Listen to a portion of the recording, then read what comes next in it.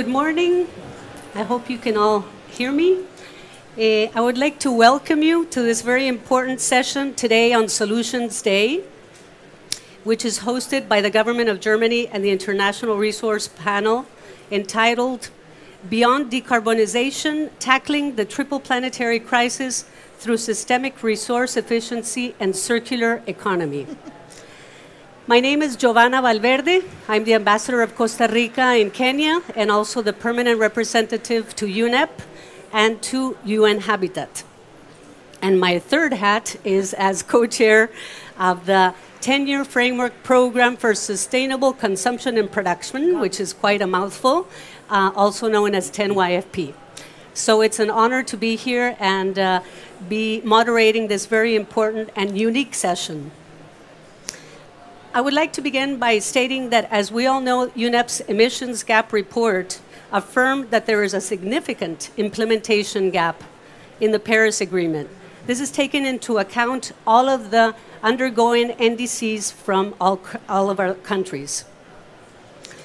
In order to fill that gap, it is vital that although decarbonization is key to greenhouse mitigation, we must look beyond decarbonization and include dematerialization through resource efficiency and circularity into our core climate strategies and NDCs.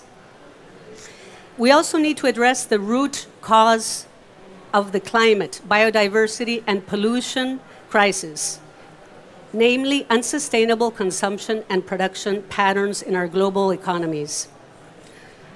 Dematerialization means finding innovative solutions that change the way we deliver on the Agenda 2030 and the Paris Agreement without depleting the Earth.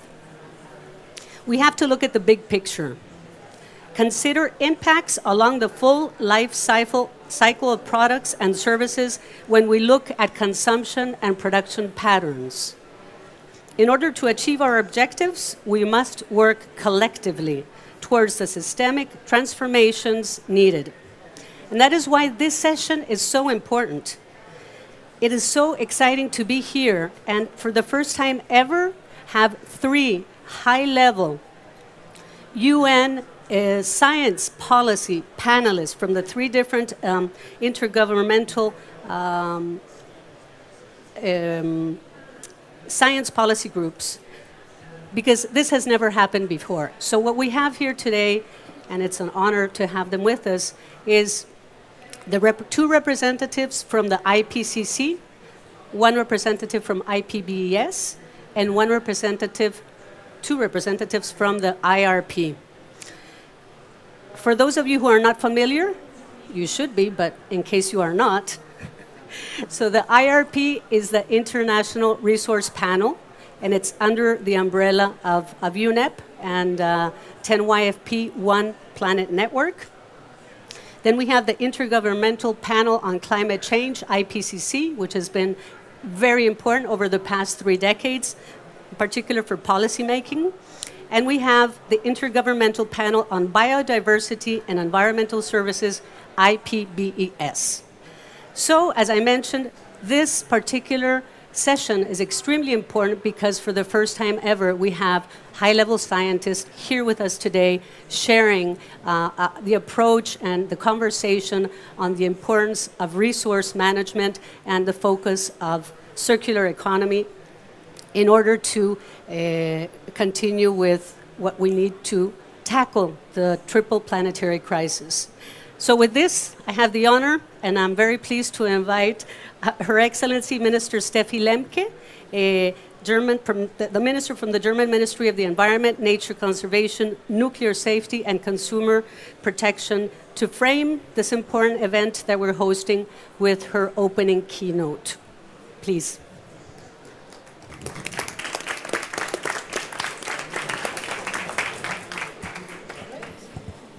Excellencies, dear colleagues, ladies and gentlemen, a warm welcome to here in the German Pavilion, and of course greetings to all of you joining us online as well. The Egyptian COP presidency has declared today Solutions Day. And this is a good decision.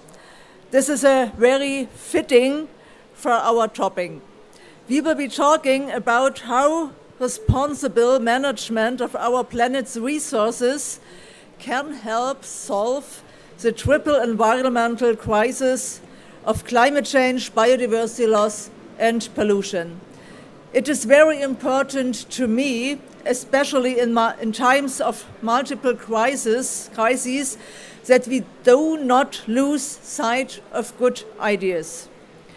Part of all solutions is recognizing the problem and its causes. You know that we, the international community, are facing extensional challenges. This impending collapses of the climate system, unprecedented species extinction, and pollution almost everywhere on the planet, from the deep sea floor to the Arctic ice. Microplastics and chemicals are even accumulating in our own bodies. Up to now, efforts to combat these crises have paid too little attention to how we managed our resources.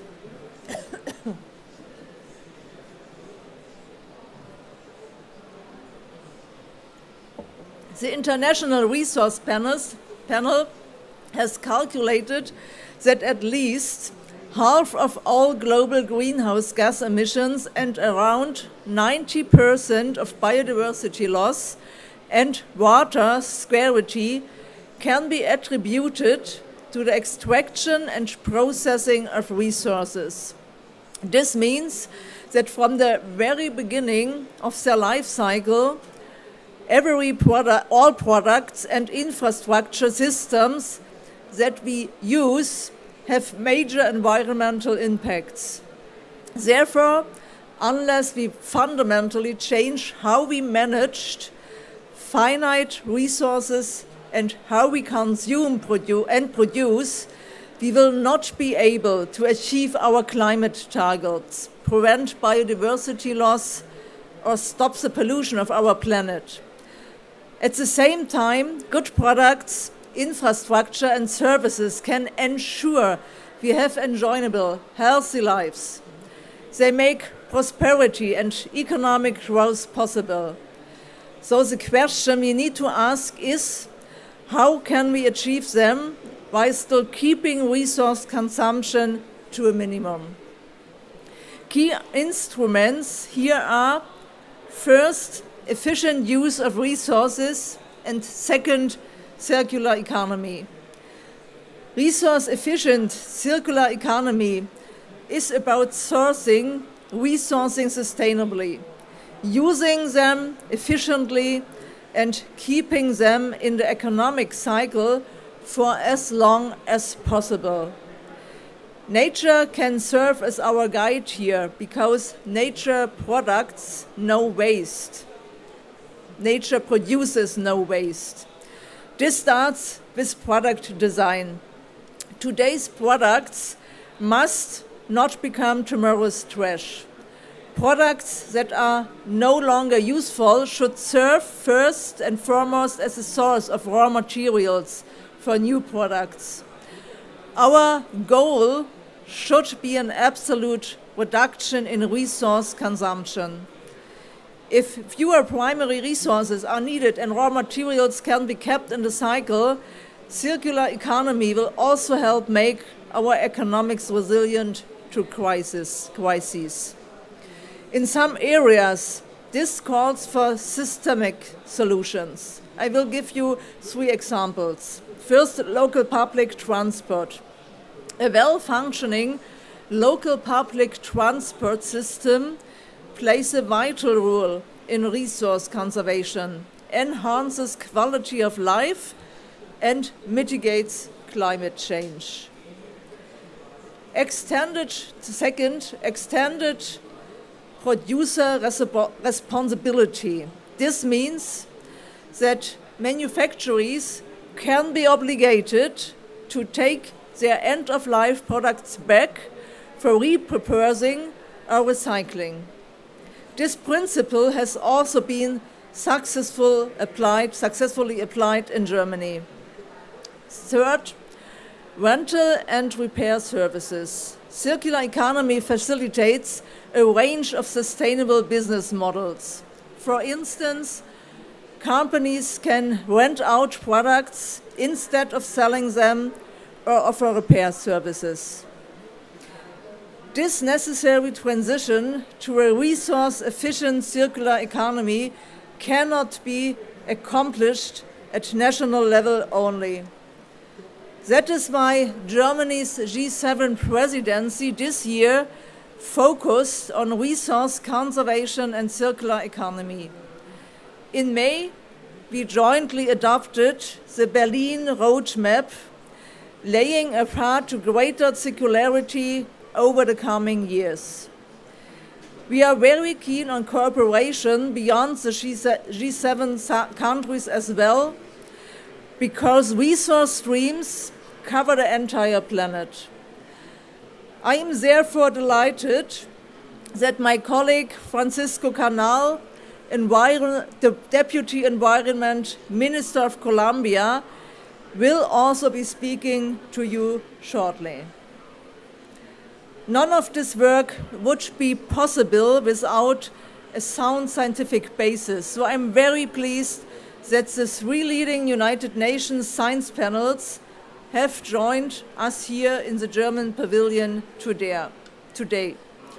The International Resource Panel, represented by Isabella Teixeira, Intergovernmental Panel on Climate Change, represented by Professor Skia, and the Intergovernmental Science Policy Platform on Biodiversity and Ecosystem Services, represented by Professor Josef Zetterle.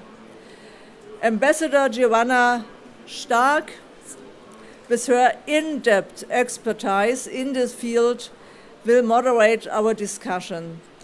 Thank you all very much for contributing to our side event. I hope that we can lay the groundwork for lasting mutual exchange on this vital topic. On the note, I will hand over to Mr. Canal. I'm looking forward to an interesting discussion. Thank you so much for your kind attention.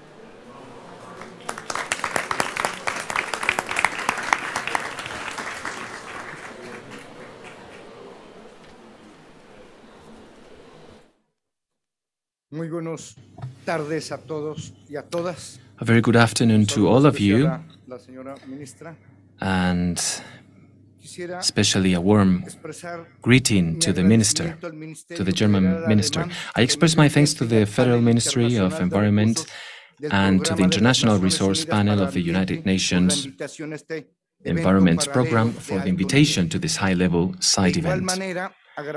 Also, I would like to thank the Costa Rican ambassador to Kenya, Giova Valverde, for moderating the panel, and of course to the expert scientists who are with us today. I would also like to highlight the close collaboration between Germany and Colombia in relation to the environmental challenges we face, especially in biodiversity, climate change, deforestation, and circular economy. However, I would like to take this opportunity to propose a mental exercise. Imagine that tomorrow you wake up working for the Ministry of Environment of a developing country such as Colombia. As you awaken from your astonishment and practice your Spanish, you learn that 100% of the country's regions are vulnerable to climate change.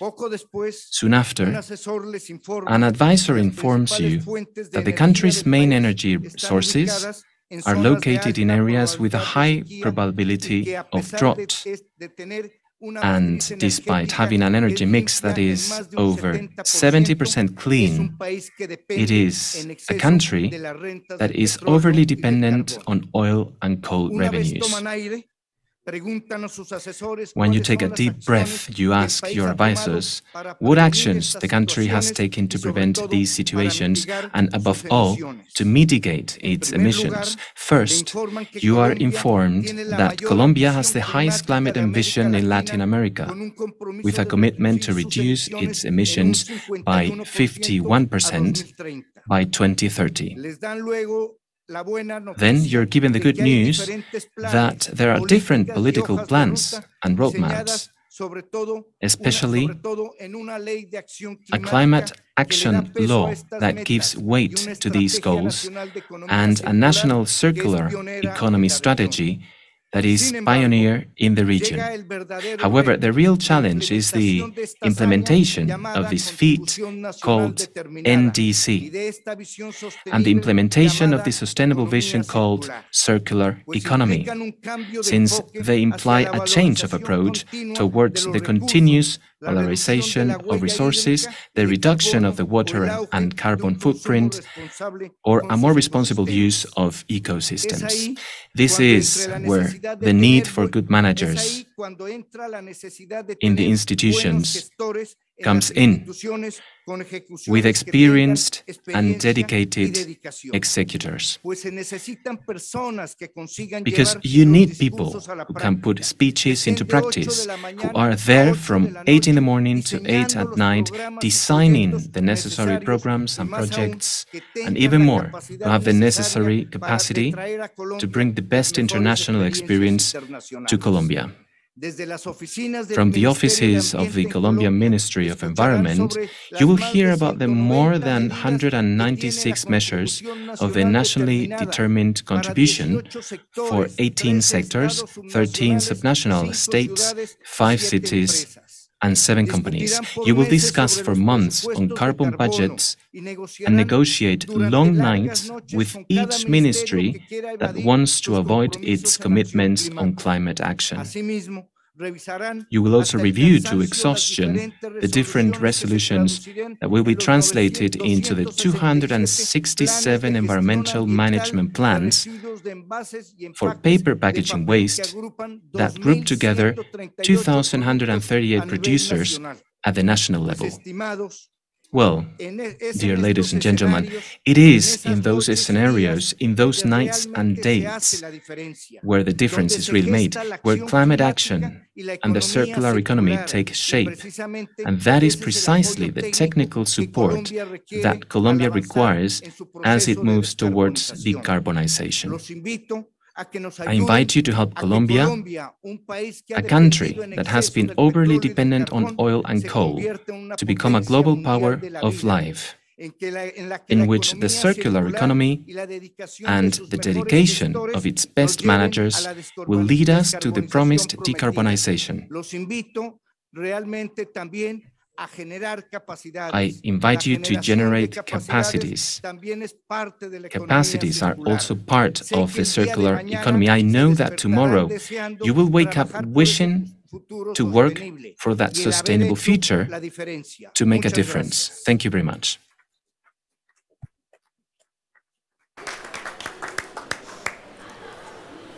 Thank you very much to Minister Lemke for her keynote speech, and also to Vice Minister Canal. Now, I would like to share some thoughts as far as this discussion from the perspective of the 10YFP.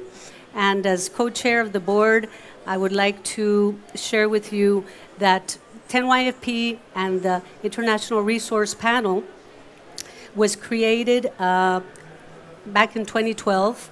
And what is important is that there is a mandate now to extend the 10YFP and the One Planet Network for another 7 years.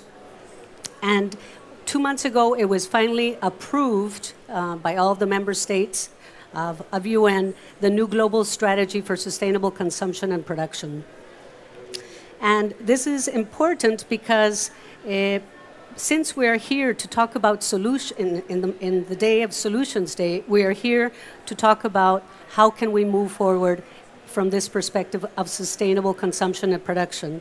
And this global strategy, which I invite you all to go have a look on the website and see what it's really all about, is an important blueprint for all of us in order to be able to implement this gap.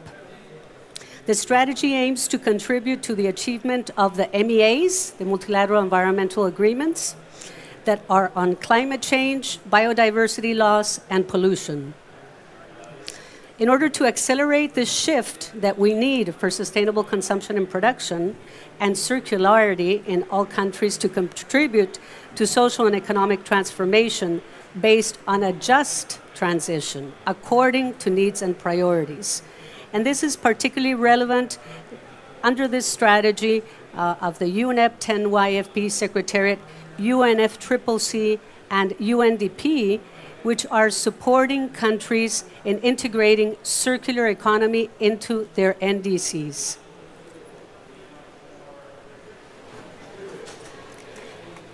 Now, this is for you, Vice Minister, so you can follow Canal 2. So, what is important now is the wonderful participants that we have here with us today, who will help us understand this complex situation, but with some solutions as well. And with that, I would like to introduce these keynote speakers or panelists, which will help share with us the critical role of science, knowledge, and data to inform our decisions. So with that, I would like to welcome our dear Isabela Teixeira, co-chair of the International Resource Panel, IRP. Please join us. Yes, she's a former Minister of the Environment of Brazil. Please.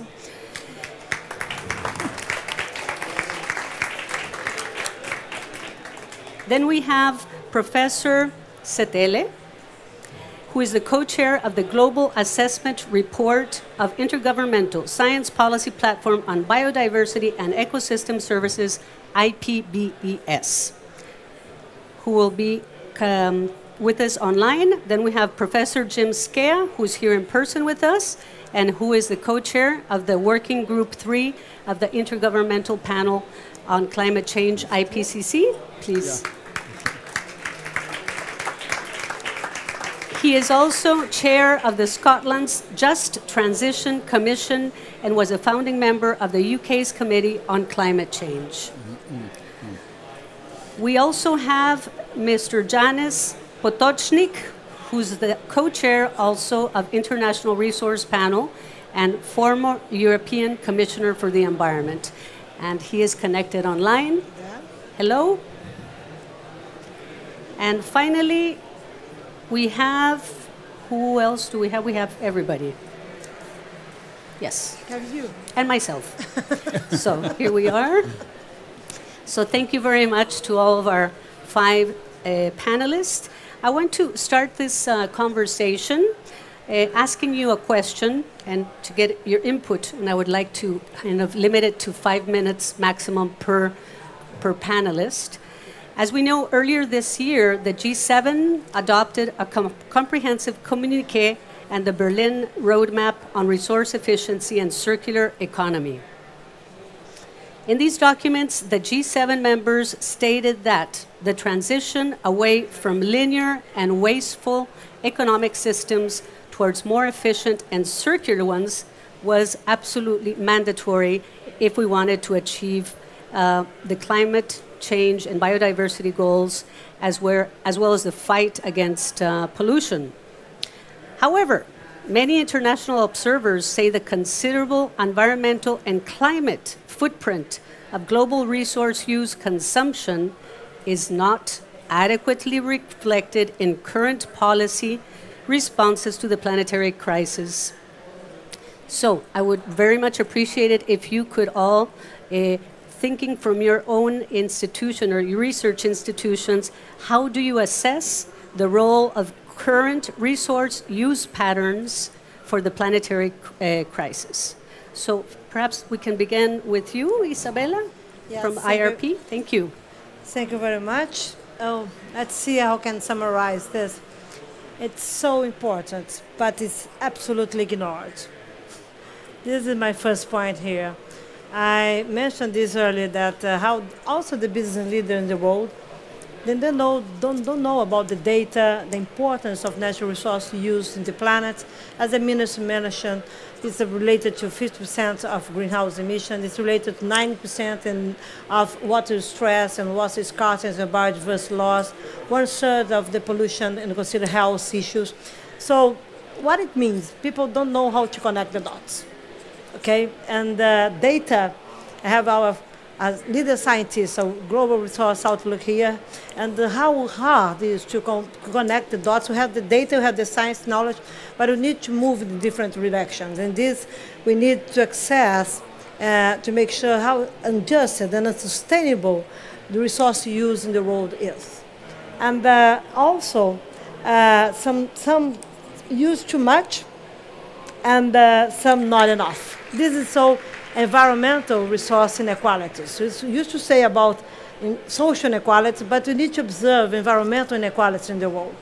And I can say this based on my country, that we really have we're so powerful in natural resource, but our society doesn't understand how natural resource use is so strategically to tackle not only climate change, but to be a fair and inclusive development. What we're discussing is development. We need new metrics to understand the new dynamics of economic growth. We have this reform of Bretton Woods next week, and natural resource next year. Natural resource is absolutely critical to connect things because all these planetary crisis solutions and financial will overlap with development finance. So it's very important to understand how it should come with the most urgent and how action need now. You need to use natural resource and to understand the natural resource efficient because this will double by 2006. These are our scenarios, or scientific scenarios. You don't have natural resource to attend the demands of the population, the growth populations that you have in the world. So I think that this is really an opportunity for prosperity with planetary boundaries. If you understand the role of natural resource, not to only consider circular economy, but how it should connect the dots and bring us the innovative way to North and South cooperation. We need to bring these innovative pathways. We need to understand what leadership means and how scientists will come to play a strategic role together with policymakers and business leaders and civil society. So I used to say, to end my comments, that resource is something that people can see. It's not the carbon. You know carbon? I never met carbon. I know that it exists, but it's not touchable. But water, soil, minerals, everything, you can see this. And based on my political experience, we need to ground things. We need to land things to make sure that people could manage and have choice, even consider consumers, to have choice to take the right decision and to be transformative players and not only reactive players. And this is what resource can mean for us. We can be transformative. We can give choice for people to do the right direction, to have the right options, as you mentioned in sustainable consumption, and how we go into the supply chains with natural resources. So connect the dots in innovative ways and make sure that we can bring solutions and we can come with international cooperation, with strategic role to bring people together into solidarity as we are here, and more than this, with short action now. 1.2 means how we can address short-term actions now. And this is for me a priority if we want to change, if we want to be better in the future. It's not, there is no time to buy, it's only to postpone, no. So I think that the resource panel is coming, how our scientific knowledge will come into our lives to make sure that we can have options, and we must take action now. Never give up of our responsibility, what science used to say to us. And I'm convinced that we can come with innovative arrangements, consider business leaders and also governments and also civil society, philanthropy, everyone that wants to be engaged to act now. So please don't postpone, use natural resources, so don't postpone the agenda, and make sure that we, International Resource Panel, we are coming to support and make sure that we have not only the global data, but regional ones and national ones. This will allow people to be engaged and to take decisions in the right direction. Back to you. Thank you very much, Isabella. Thank you very much. And now I would like to ask Professor Skea, if you could also please give us your insight. Yeah, okay. It was a pleasure this time in this cycle that there was an awful lot more attention given to materials efficiency and the circular economy in the IPCC Working Group 3 report on mitigation. And I'll actually be quite specific about how it was treated. It was the emphasis was in two chapters, one on industry and the other one on demand, services and social aspects of mitigation, which was a very novel chapter for Working Group 3, because we talked about people for the first time. You know, what a good innovation. It was very clear which chapter was written by engineers and which one was written by social scientists, and our social scientist friends found 114 definitions of the circular economy, which I promise you, not go through. But let me take the industrial kind of conclusions first, which are more technical, and then I'll say just a few words about the wider social aspects. So the industry chapter focused on two themes, one on materials efficiency and the other on circular economy, which are very related. And on materials efficiency, since it's Solutions Day, I'll do the kind of solutions they came up with. Designing products which are lighter and use less materials. Designing for circular principles, i.e. longer life, reusability, repairability, and ease of recycling.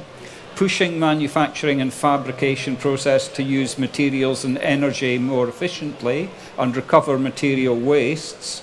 Increasing the capacity, intensity of use and lifetimes of products in use, and improving the recovery of materials at end of life through remanufacturing, reuse and recycling. So some very specific solutions that came up there. They then moved along to look at the circular economy more specifically and looked at three different kinds of levels, the micro, the meso and the macro.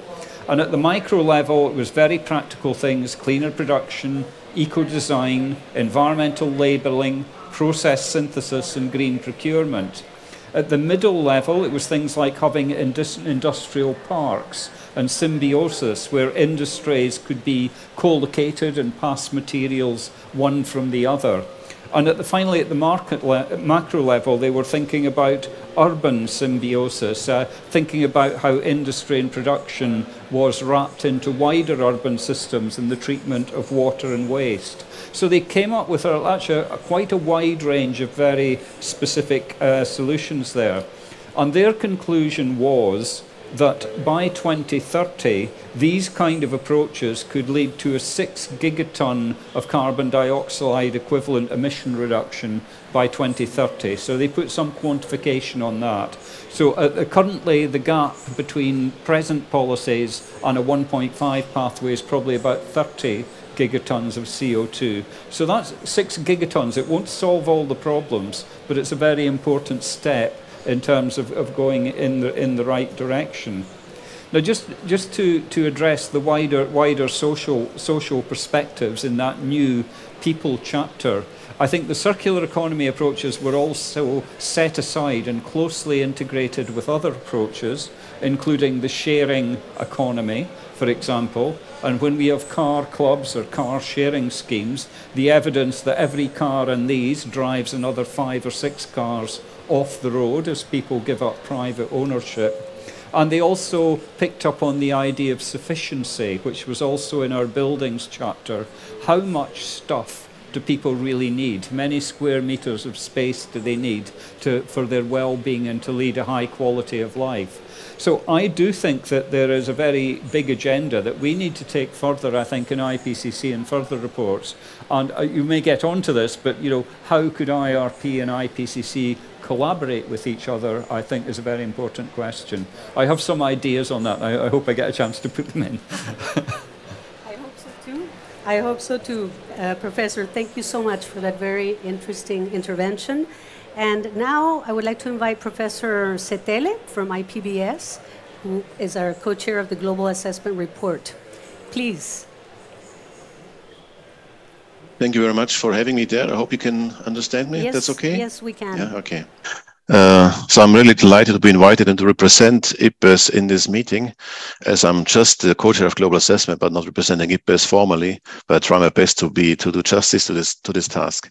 So one important component I would like to bring in is the link between these three crises, which we also had in the global assessment, where we dealt with the drivers of biodiversity change. And there it was climate change and pollution as being two of the major direct drivers affecting biodiversity globally. So there's a very direct link already here, which we need to explore further. We do this already in the context of IPCC. There was a report last year on climate change and biodiversity, and I guess we can go further also with the inclusion of IRP. What I also looked into, of course, is the indirect drivers. I mentioned before already the social values related to this, and the solutions are all on this side, which means we have to deal with demographic change, with economic and technological aspects, with institutions and governance, etc. So the solutions are on governance, in economic systems, in equity, that's locally as well as globally. So the inequality is an important point. Cross-sectoral planning, incentives, social narratives, and values have been the kind of, let's say, sets of points we made there in our global report. Well, if it comes to pollution, just as take it one example, we did in the assessment on pollination some years back, 2016 was the summary of policymakers. We look, for example, on pesticides, quite an important component, very directly related to biodiversity in this case. And I guess there are many options here to get improvement. And we had some recommendations already in that stage in 2016. It's about standards of risk assessment, for example. The reduction of usage is an important component. There's still lots of space to use much less pesticides in our agricultural settings. Looking for alternative forms of pest control, for example. Training is important, so mainstreaming biodiversity, training farmers, extensionists, and also land managers. And of course, adopting technologies, which also help to reduce the impacts. This is one concrete example in this from this pollination assessment, which is one part of our work. I mainly focus on more global aspects right now because it was a global assessment. But of course, the task is then to break this down to more regional conditions, which we did for the pollination one, for example, on a local setting for Germany, where we translated the recommendations into the national language in the socio-ecological system and setting where people can understand what we recommend. That means we jointly developed these recommendations in interacting with the farmers and the farmer advisors for a 2-day internal meeting, which was a kind of very good solution in the end. Components we had in the global assessment on the summary for policymakers. As you know, these are this kind of internationally agreed consensus documents. One of them was promoting sustainable agriculture and agroecological practices in the context of feeding humanity, which is quite important. Agroecology as a discipline, but also as a kind of philosophy behind. And one component here was the empowering of producers and consumers to transform supply chains and facilitate sustainable and healthy dietary choices. So this is one important component, is very concrete. This is the single producers, but also consumers. It's quite important, this transformation here in supply chains, which has a lot to do with waste, of course, and with pollution. Another point which linked to the interaction between climate change and biodiversity, and in the context of biofuel production, we were very critical, IPBES and as well as IPCC, about large-scale deployments of intensive bioenergy plantations, for example, which will likely have negative impacts on biodiversity and can threaten food and water security, as well as local livelihoods, which includes also intensifying social conflicts. So another component where we have these linkages here, which is quite important to consider. What I think is very important in general for the solutions here, and that's a quote now from our document, this was number D10 in the summary of policymakers, a key component of sustainable pathways is the evolution of global financial and economic systems to build a global sustainable economy, steering away from the current limited paradigm of economic growth. This is a consensus text from the negotiations in Paris 2019. I think that's a quite important part of the story. So I think this is enough right for the moment just to give some input on what we envisage. And I think it's a good idea to really to get a closer linkage between IPCC, IPBES, and IRP. Thank you very much. Thank you very much, Professor Setele. And now, last but not least, please, Mr. Janis Potočnik, who is also co-chair of the International Resource Panel. Thank you, Ambassador. Dear ministers, dear colleagues, to complement Isabella, the question you have asked already acknowledges that resource use is not adequately reflected in current responses to the triple planetary crisis. The IRP's scientific insights show us that we need to complement our current focus from focusing largely on cleaning the supply side of our material energy provision and improving the existing economic model, to looking also at how we can reduce demand and introduce deep system change solutions, so to minimize the need for natural resources in the first place. And it is great that IPCC and IPBES, as explained by Jim and Joseph, are also looking into that. Technological solutions for decarbonization are important, but need to be complemented with broader economic system innovations. We can see from IRP analysis that despite all the efforts, global material productivity has not improved in the last 20 years, mainly due to the structural shift of production from resource more efficient to resource less efficient countries. The current economic system is focusing on maximizing outputs of sectors and not looking at how we can best deliver functionalities, needs of humans. But it is, for example, wasted to decarbonize the production of steel, even if it's necessary and needed, if steel is still used to produce underutilized cars and houses. We just contribute to traffic and property market bubbles, but not to the real social prosperity and equity.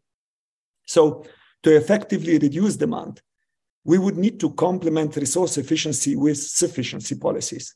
We simply cannot continue to ignore the inherent wastefulness of our production and consumption, in particular in high-income countries, including G7. They must reduce the resource use, as underlined also by Minister Lemke. Countries which need to increase resource use to make necessary improvements to well-being can and must be supported to start building the competitive, circular, healthy socioeconomic systems of the future, as we have rightly heard from Colombia, but also their growing economies should be carefully future-proofed and sustainably managed. However, it doesn't necessarily mean that reduced resource use would worsen quality of life, rather quite the opposite. Just think of any well-managed city with satisfied and happy citizens in terms of quality of life. They all provide high levels of active mobility, compact yet balanced neighborhoods, and access to local healthy food. In other words, they deliver high quality of life through the shifts needed for saving virgin resources at scale. And where we say virgin resources, we also say embodied energy. By focusing on human needs rather than optimizing traditional sector outputs, we can unlock solutions which reduce resource use while simultaneously improve well-being. Next IRP's flagship report, Global Resource Outlook 24, will follow this systems lens logic. We propose to focus on major systems delivering resource-dependent human needs, including nutrition, the built environment, sanitation, and mobility. The science shows us necessary actions, some already in progress, to leverage resource efficiency for maximum effect. Policy making needs to address and remove the barriers, meaning correct the market signals, which are currently sending producers and consumers in the wrong direction. Invest in science and participate in data and knowledge generation and sharing to understand where and how resources are used as a basis for informed decision making. Translate the ambitious overarching visions into concrete policies by improving governance and make it more effective. Formalize mechanisms for incorporating resource management into decision-making. Most climate policies and national plans still neglect necessary resource efficiency solutions in their NDCs submissions, as well as in national biodiversity plans. And finally, complement supply side with demand side solutions. This is essential also from a fairness and equity related point of view. It is always healthy to look in the mirror first. While the responsibility for the past is clear, responsibility for the future is shared and common. The German government has indeed shown great leadership on resource efficiency and circular economy with this year's G7 communique and Berlin roadmap. Needed and appreciated. It is very encouraging to see G7 committing to leverage resource efficiency and circular economy in NDCs and national biodiversity strategies. The commitment stating, continue and deepen the exchange within G7 on methodologies and data used to develop and track progress towards relevant national and regional goals, indicators, and targets. It's a very welcome development, and in the IRP we stand ready to help you delivering this in practice. To conclude, dear friends, systemic resource efficiency and circular economy are ultimately an economic, security, and resilience imperative. The best and only way to avoid or at least minimize any potential future crisis, be it related to security, to environmental sustainability, including climate and biodiversity, to social fairness and equity, to economic success, is to systematically strengthen our collective resilience. And this includes responsible resource use. Back to you, Ambassador. Janice, thank you. Very valuable, concrete proposals. And now I would like to move into 3 different questions that I will pose to each one of the 3 different intergovernmental panels so that we can kind of see where the problem lies and what are the current challenges. So I would like to begin first with the IPCC. And Professor, the latest IPCC Working Group 3 report on mitigation centralizes on the importance of resource efficiency and circular economy as climate solutions. To meet climate targets, we have committed to tackle them as a global community. How will our resource efficiency and overall use of resources need to change from our current trends? This is a very big question that you have just put to me there, and I think all of the interventions we've heard from IRP, IPBES, and IPCC have indicated that, you know, we need to bend the trend very considerably, or even have quite radical changes if resource efficiency is going to play its appropriate role in the future. I wonder, since I have to go in 5 minutes, which I warn you, whether I could actually just answer one question which I know is coming, because I think it's a very important one about the way the different panels interact with each other. And just to say on that, I do think it is a very major challenge to produce joint reports between the panels, because each panel has a different mandate, and governments, certainly in IPCC, guard these mandates very closely and look after the procedures. So I think we need to be clever about the baby steps, as it were, that we take to make sure that this interaction takes place. And we actually have some lessons from this IPCC cycle. In previous cycles, the 3 working groups have been quite siloed. This time we collaborated much, much more. And I think that gives a signal for the kind of steps that could be taken to bring the work of the panels closely together. So, first of all, we produced a joint glossary. Now, that might sound very boring, but it's very important that scientists use the same language, so we're talking about the same thing. And there is a process going on through UNEP, the mysteriously called AGAD, the Ad Hoc Global Assessment Dialogue, which is discussing a common glossary.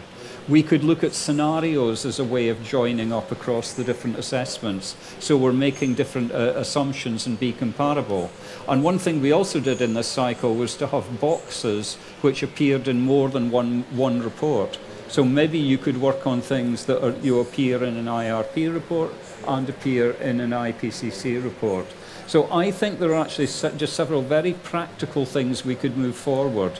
And perhaps the much easier way to move forward is the example of the IPBES IPCC collaboration on the workshop on climate change and biodiversity which took place, which actually could be extended to interactions between the other panels.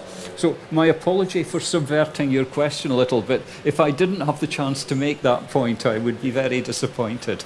No, absolutely. Thank you so much. And I know that you have to run, but indeed, I think one of the objectives of this session was precisely see how can we bring all these 3 intergovernmental panels together, moving forward to affront the 3 issues of climate change, biodiversity loss, and pollution. So thank you very much for that. We look forward to this collaboration in the future, to all my fellow panelists. Wonderful. Thank you so much, Professor. Thank you. Safe travels home, huh?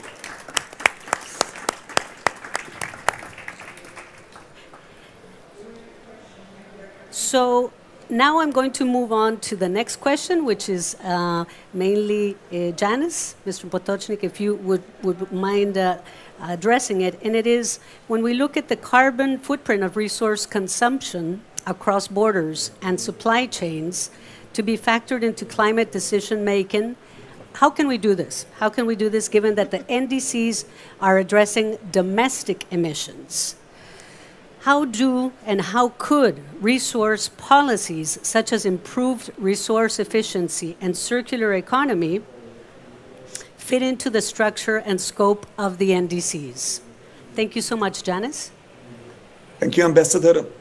Allow me to start in a bit strange way with an observation linked to the European Union. As you know, European Green Deal is without any doubt very important, almost revolutionary document, which is setting relations among economy and environment on a different, more healthy footing. Document, it's important for Europe, but I think it's also important globally.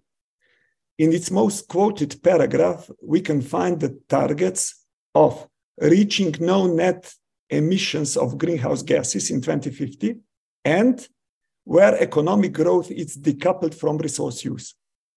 But it is interesting to see how much attention it's actually giving to the goal related to the no net emissions of greenhouse gases, and how the second part of the commitment, economic growth to be decoupled from resource use, is somehow set aside, rarely mentioned.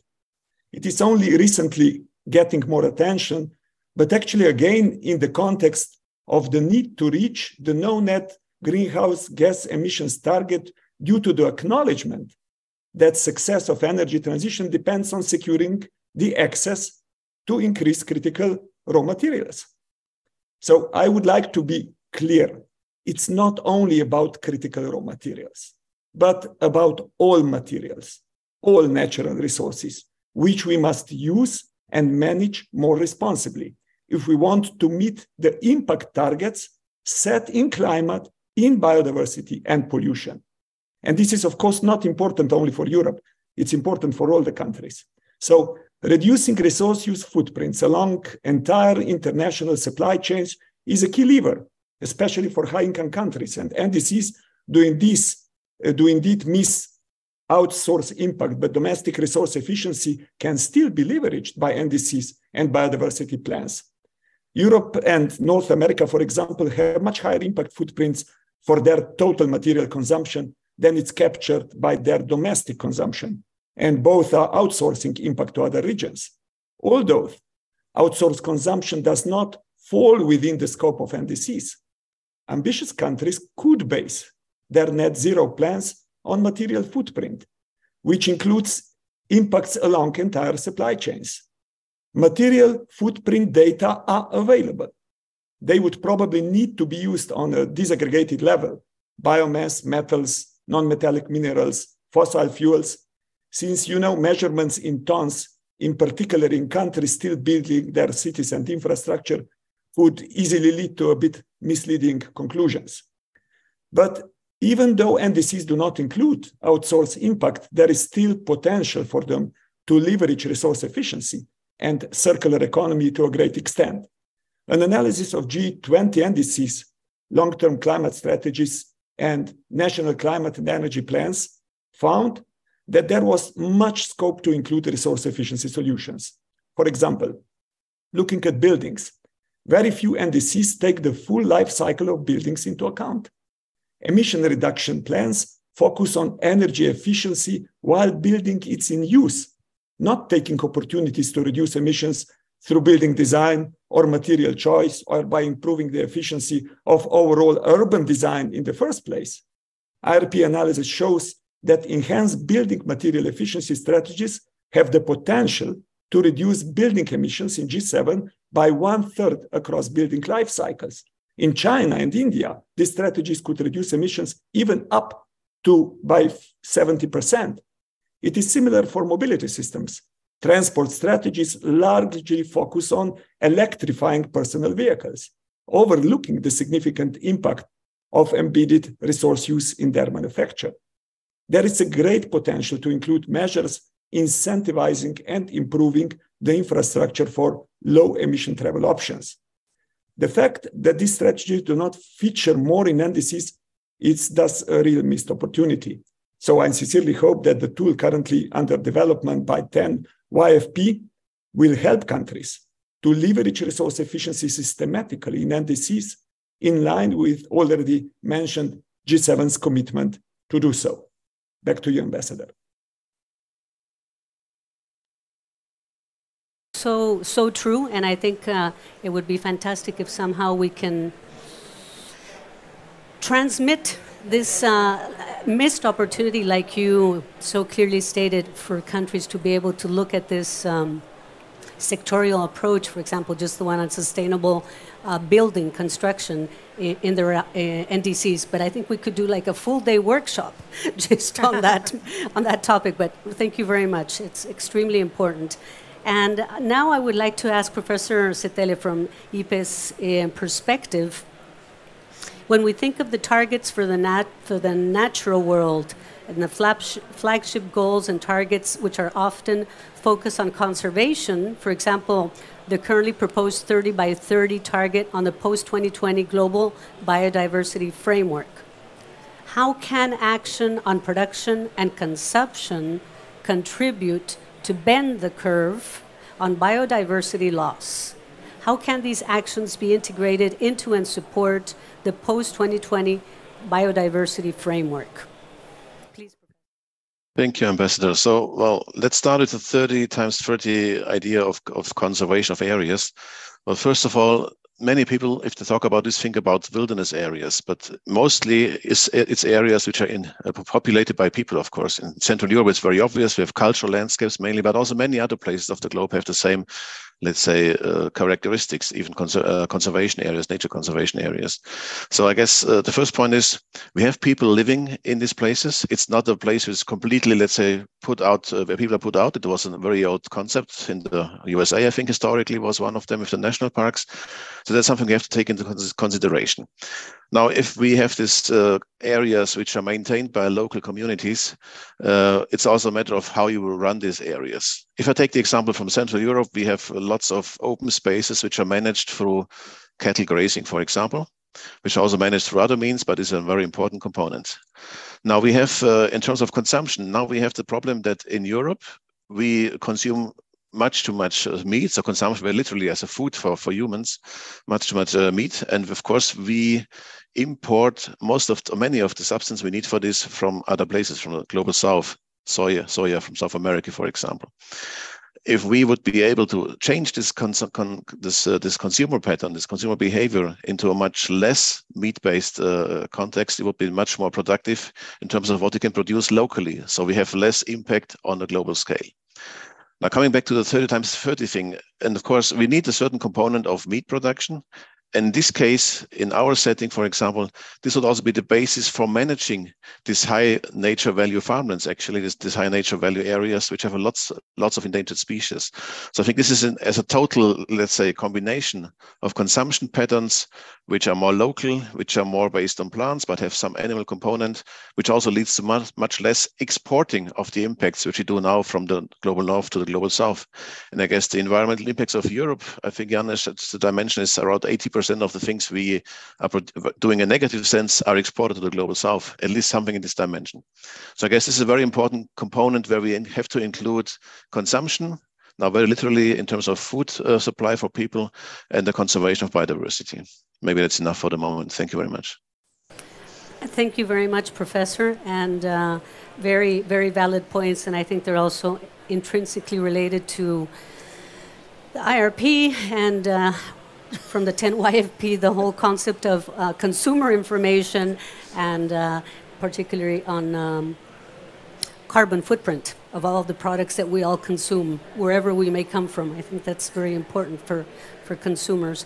And so now I would like to give the word to Isabella and pose a very interesting question. And it's, with low-income countries where we have the smallest resource consumption footprints, but are often disproportionately affected by the impacts of global and especially high-income country resource use, including climate change and environmental disasters. At the same time, low and especially middle-income countries are in the process of building economies and infrastructures which provide their populations with access to goods, education, and the opportunity to thrive. All of that will take natural resources to build. What does that mean for global resource use across country contexts? Isabella. This is a fascinating question. For me, this natural resource politics. And Yannis and I, we are really good friends as scientists, but also policymakers and political players. And it's fascinating how we came together, okay, to manage this issue in the past, and how we are today together, international resource planning, make sure that with the scientists, data and knowledge and scientists players, together with policymakers and also business leaders, how we should manage this question. And I think that we have two tracks, okay? Because when you go into developing world, emerging and poorest countries have to manage, we need resource to promote our development. And of course, that to minimize the use of the resource is not there, okay? We need to be efficient in our use. We need to avoid waste. When you need to, for example, go into house capping, and then go into cities, and how can you use better materials to manage new ways to have house, and also how we can create jobs, and how we can have this inclusive strategy for development, use natural resource based on without waste and more efficient. So how we can use better, but not necessarily minimize. We need to minimize the waste, but not the use. So this is very important because it means that we can bring people close to solutions. As you mentioned before, what are the choice as a consumers, as a citizen, to play in the right direction? The other side of the coin is exactly what we need. So we need what we need to minimize is the rich countries. What we need to maximize is how poorest countries, developing world, should do this better. And this means that we need to address equity, and we need to understand how we can come into the reality to address just transition or climate just transition. You come from Costa Rica, you know very well how huge our challenge is to make sure that we need to avoid new inequalities when you have some solutions, for example. You cannot exclude people. When you go in a country like mine and from Brazil, and you need to manage social inequalities, what is the roots of the social inequalities? Racism.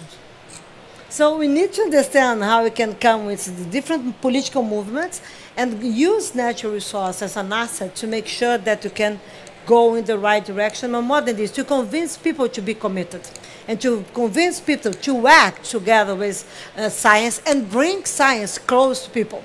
Because at least the solution means how you can connect people. This, if you want to play hope, people is part of role. Okay, so I think that when we go into high-income countries, we need absolutely to reduce their resource use. When you go into the low-income countries, middle-income countries, we need to couple resource use with well-being. We need to couple, it's not decoupling, we need to couple.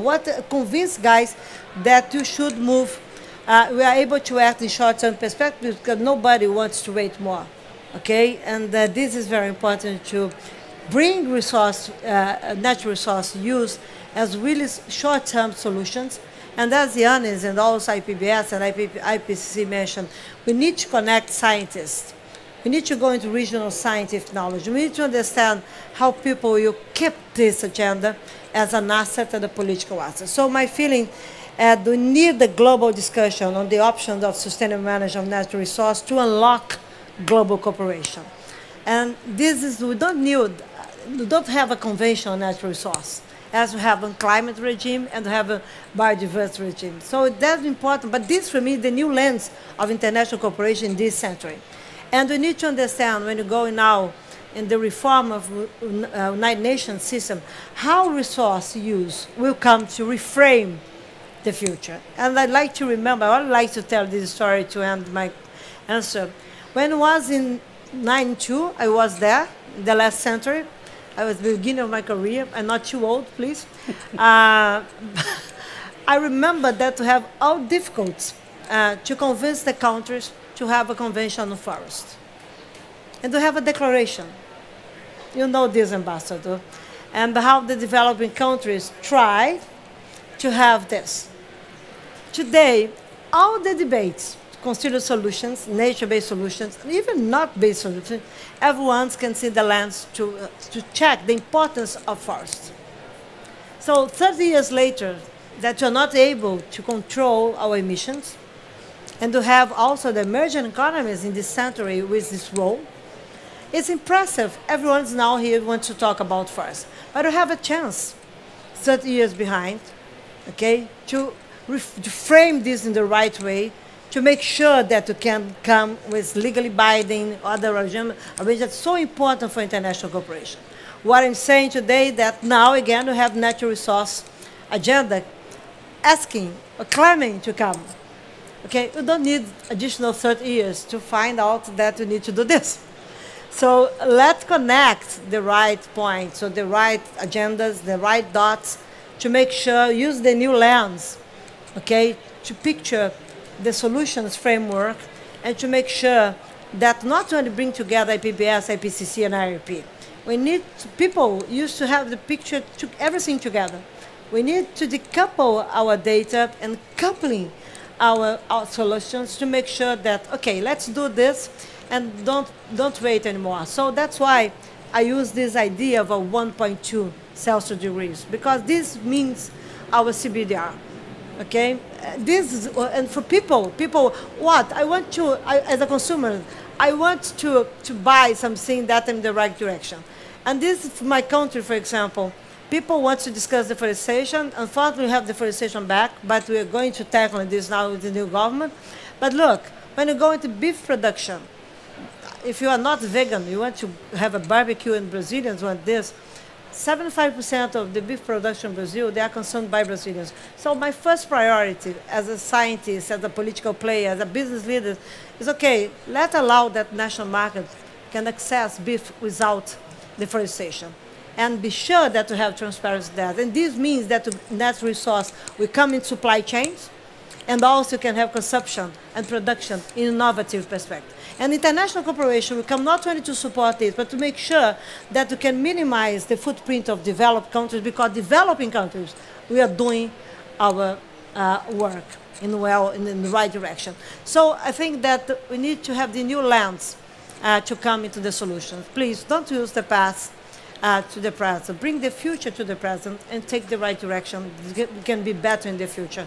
And this is what is my personal opinion, what natural resource use efficient means. Circularity means to bring people together, yes. But let's convince the guys that they can act now. And let's be together. We need solutions based on peace. Okay, you don't need to be splitted, fragmented. Come on. This is really something that it's not an agenda to bring the geopolitical dispute. This is an agenda to have a new geopolitics, okay, to planetary geopolitics that to allow us to come together. That's why international cooperation is so important. But I believe, Ambassador, that we need the new lens on international cooperation. North and South, and G7 with G20, okay, and all the like-minded alliance that we have and to have today, and also we need to convince the guy that wished to take a decision, like multilateral banks, etc., to come together with us, and more than this, to make sure that we are promoting development with natural resource, with an asset for our development. This is clear, and based on my experience, we can do this without setting back in the future. This is very important to observe. What do you need? You're too nervous. Thank you so much, Isabella. But unfortunately, and I'm very sad, but we have to close down because Minister Lemke has to retire. And unfortunately, we had a third part, but maybe we'll do this at some other point in time, maybe some virtual event. So I would like to thank all of the participants for their very valuable input. I hope we can come up with a very succinct but precise summary of the things, the highlights of what each one of all you five brought up in this discussion. So with this, I would just like to give Minister Lemke the floor for her closing remarks. please.